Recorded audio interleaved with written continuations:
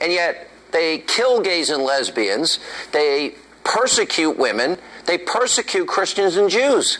How can she take their money, they buy her silence, and then accuse others of the very thing she's guilty of?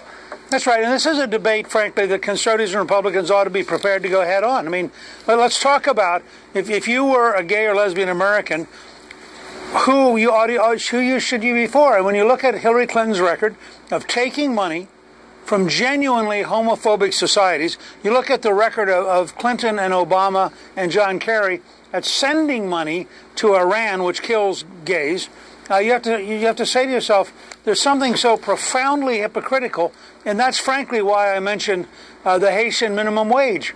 They pose as though they're the friends of the poor, but in fact in Haiti, the Clintons were the friends of the rich, and they actively fought against helping the poor.